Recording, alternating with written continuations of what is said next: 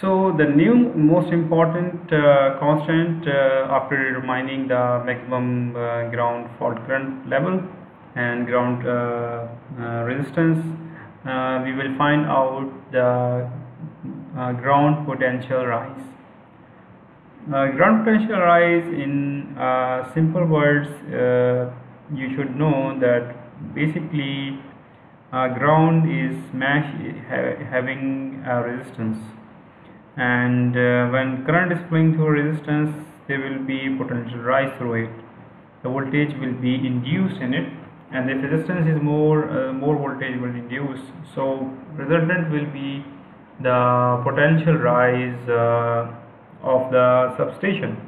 So maximum potential rise of the grid with respect to remote earth is described by the earth electrode voltage and can be calculated by resistance to earth and grid current flowing between earthing system of substation and earth. So we have the value which is very simple. We have Ig, which is grid fault level, which is 44.1 kilo amperes, and we have also the resistance of our substation, which is 0.09024. this we have just calculated in my earlier lectures. Then we have ground potential rise by this simple formula is coming 0.39796 kVs, and this is called as earthing electrode voltage. This term is used, and this formula is taken from PESP 119.10. also you will find this formula in IEC standard, so you can get the IEC standard for this.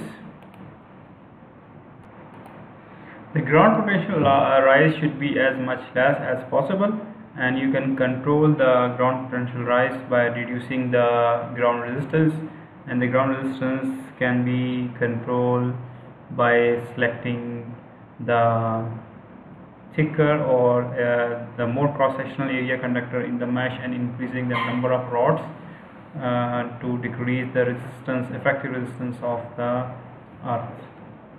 So this was a little calculation for ground potential. Next topic we will start as design of earth grid with respect to touch and step potential, which is our next topic.